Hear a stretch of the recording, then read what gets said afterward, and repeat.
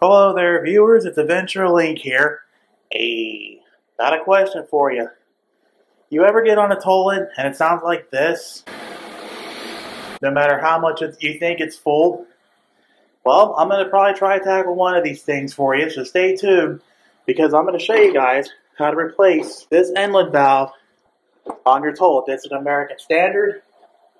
See, it says American Standard. Great, it says Fiat. Fix it again, Tony. But in any case, first thing you want to do is come down to your water source, shut it off, flush the toilet. Yeah, because that's at least a gallon or two of water in this tank, and when you open this down here, it's going to go all over the place.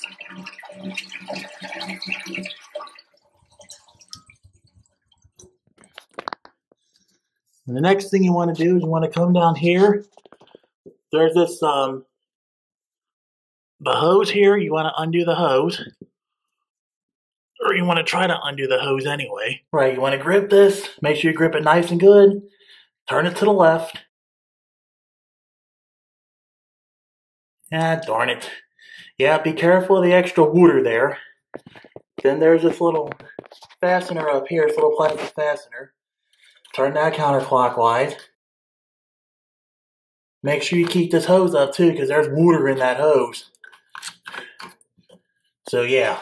Next, you'll remove this top lid here of the tank. See that? There's some water in here. You gotta try to get rid of this water or catch it somehow, because it's gonna go all out when I undo this tank valve here.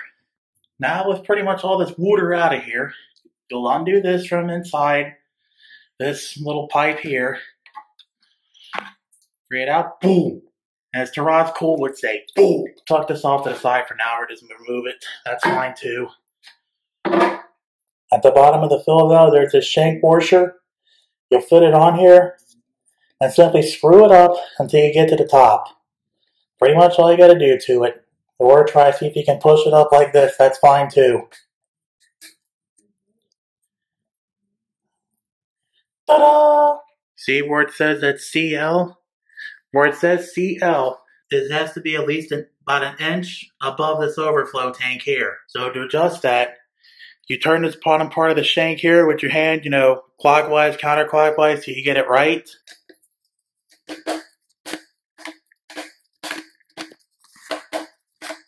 Just like that.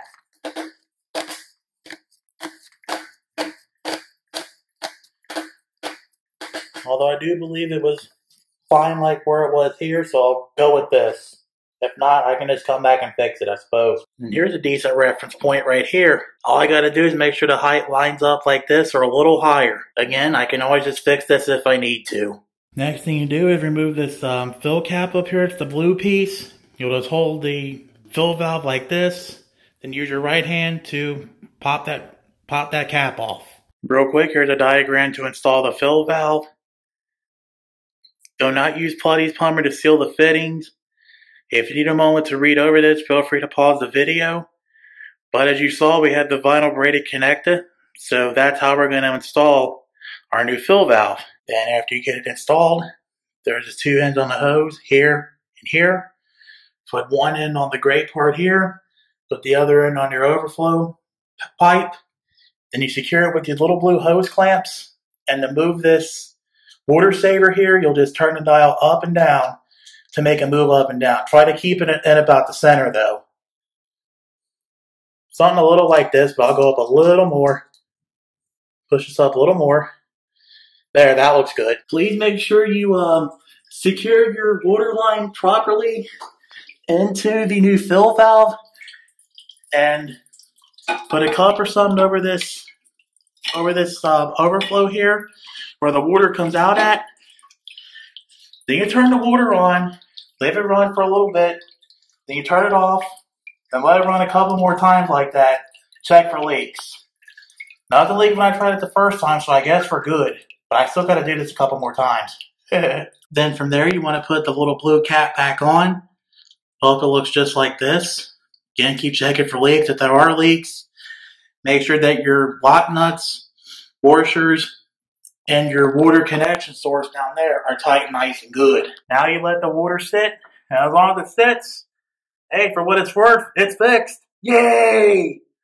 Unfortunately, the water level is about halfway full, I suppose. So the next thing you got to do is take the screwdriver, turn it clockwise to raise the water level, or turn it counterclockwise to lower the flow. So I got to keep going. I'm going higher now. I got to keep going. I guess a good benchmark is once I get to the rust spots or just underneath this here, I guess we're good. Alright, I guess it's about the highest it's going to go. I think it's at about this high. Oh well, as long as it's not overflowing past this, and this is not going and costing me money on my water bill, we're good. Now it's time for the flush test.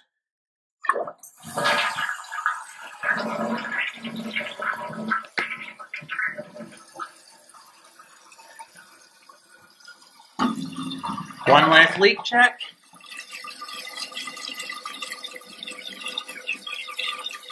Right then, I gotta make sure it's turned the correct way.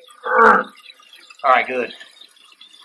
Didn't feel any leaks, but just in case, if you have like a pliers or a channel lock or something, like a monkey wrench, plumber's wrench, you could probably tighten that lock nut down farther. I got it hand tight, and that's holding pretty good.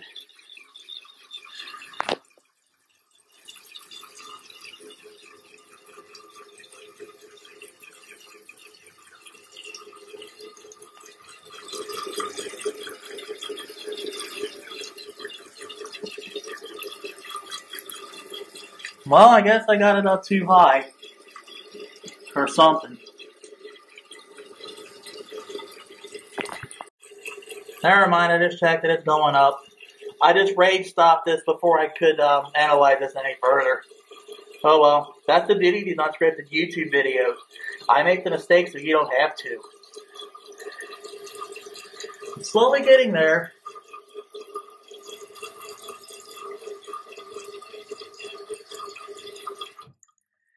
Yay! Or is that a pirate minigame shop guy off one where it would say, yay, hooray, yay!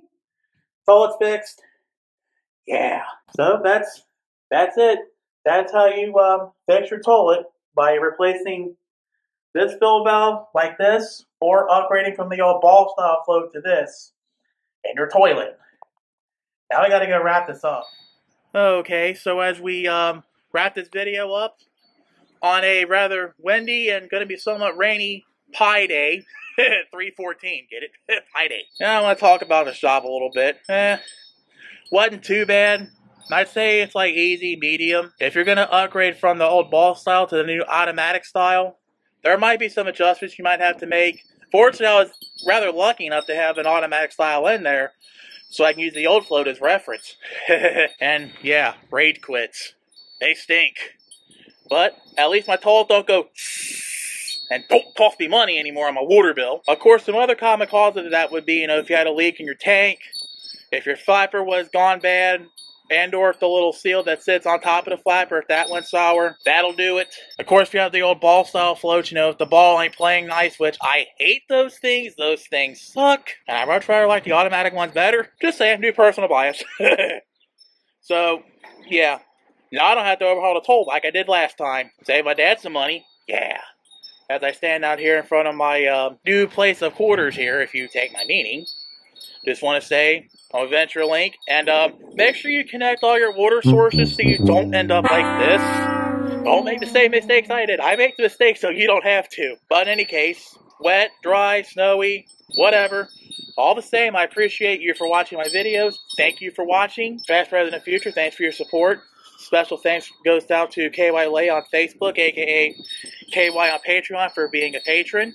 If you have any questions, comments, concerns, etc., please drop them down in the YouTube comments below this video.